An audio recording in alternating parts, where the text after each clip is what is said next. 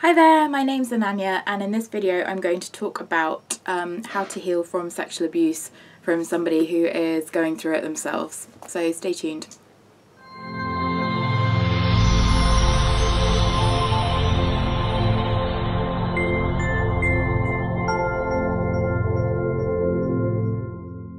Hey guys, hi! It's been a long time since I made a video. Lots going on, lots of personal healing happening, and really I wanted to make a video today in light of the Harvey, I don't even know how you say his name, Weinstein, stuff that is coming forward in Hollywood regarding sexual abuse. Basically, the situation with me at the moment is that I am going through another healing of my own. I have yesterday's makeup on still, kind of, most of it's come off. I haven't showered yet. I am really exhausted. I'm going through a really bad period of sleep deprivation. And what I wanted to do is make this video showing that this is like the reality of healing from sexual abuse, you know. It's not glamorous. It doesn't look good. It feels awful. And awful isn't like barely even, you know, describes it. And it's raw and it's gritty, and sometimes it can feel like you're dying. It's just really, really horrific. And so I wanted to make this video in that kind of energy that I set up this channel with, which is real honesty and transparency. And so what I wanted to talk about today is that there has obviously been a lot of allegations made against Harvey. If I knew how to pronounce his name, it would be so much better. Harvey W, let's just say.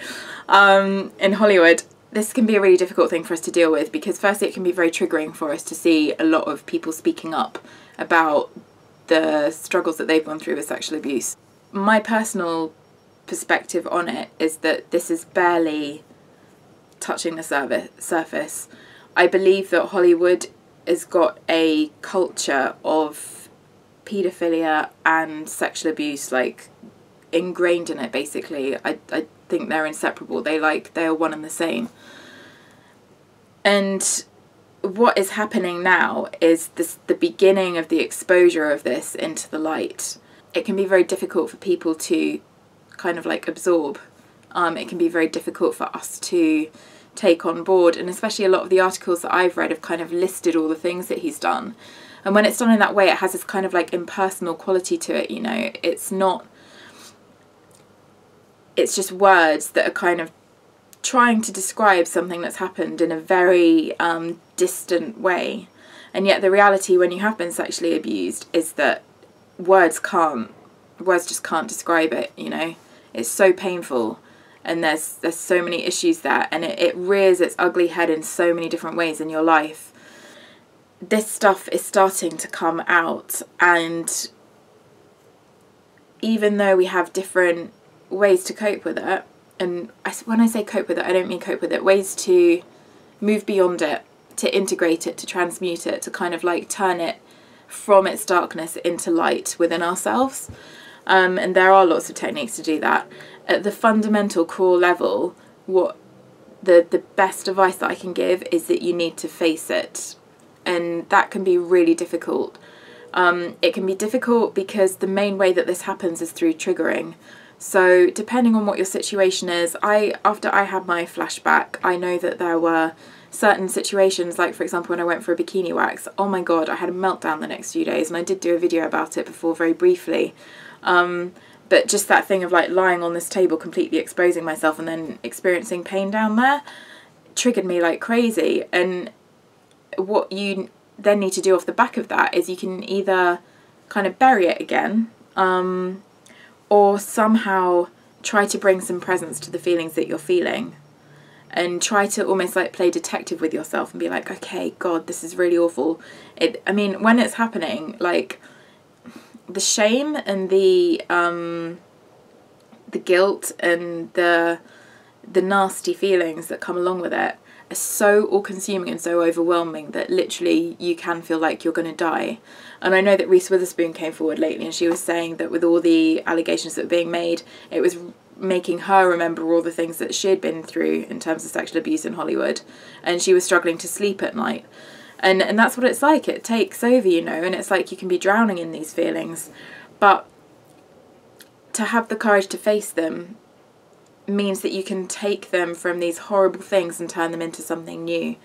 When you feel those feelings, that you can connect with a part of you that is higher, like there's your soul, you know, which transcends this humanly experience, and it part of it is in this experience, but part of it is like up there above, you know, watching the divinity of how everything perfectly ties in together. Like on some level we've consented to these experiences, and maybe, even though this is horrific to say, on some level maybe even asked for it for our growth. And you know, that can be a really difficult one to swallow, but that's the journey from going from being a victim to being an empowered person who takes responsibility for their side of it. My main advice here is feel the feelings. I know it's horrific.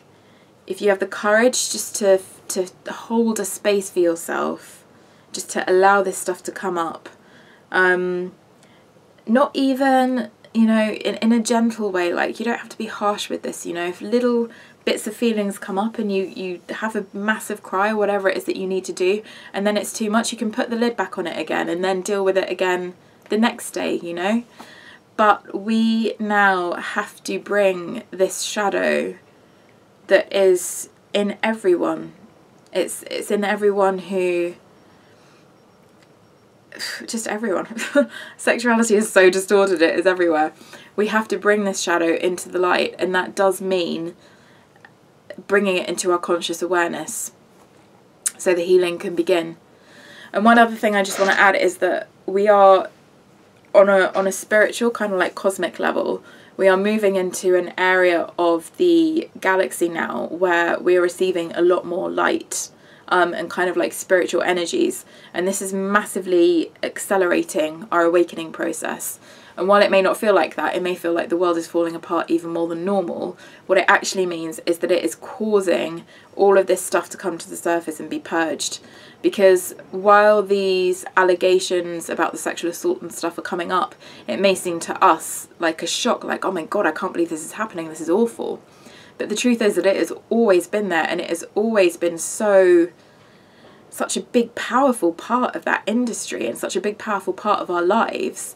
And so when you think about the fact that this stuff has been passed down ancestrally as well, you know, generationally, and so we don't know what normal is. Like, we're brought into this world and we see the dynamics of sexuality and the distortions and stuff, and we think that that's how it's supposed to be and that is what's normal. And we've never known anything different. And so we have to really deeply get in touch with like our intuitive knowing and peel back the layers of all of this distortion and weirdness to get to the truth of what we feel, what we know in our hearts, and from a purer place that sexuality should be, which is, to me, on a knowing intellectual level, it's like pure creation and pure divinity, basically.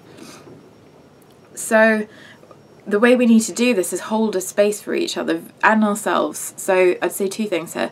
The first thing is to really tenderly and gently hold that space for ourselves to confront all of these difficult feelings we have around sexuality and sexual distortion and sexual abuse.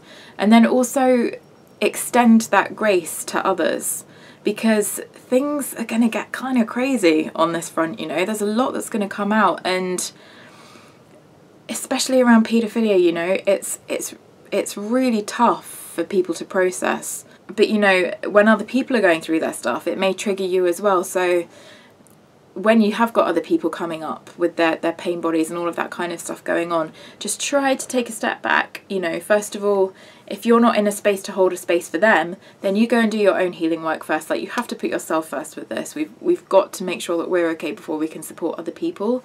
But then just try and know that, like, whatever is going on, and this goes for perpetrators as well as victims, everyone's got the distortions there, and ultimately we need to encourage each other to face those and to confront them and build a relationship with them and understand them. And then collectively from that, it's only once we've really purged the darkness and the messed upness of everything, I feel. Once we've got it out of our systems, you know, we're just at the very beginning stages of that right now, that we can then have a blank slate to kind of redefine things, you know, bring in more light and think, what is this new world that we want to create? What do we want sexuality to be? What is most natural? How can we flow that into our realities and support each other to co-create that? And it is very much a co-creative thing. Like, we're living through an incredible time at the moment.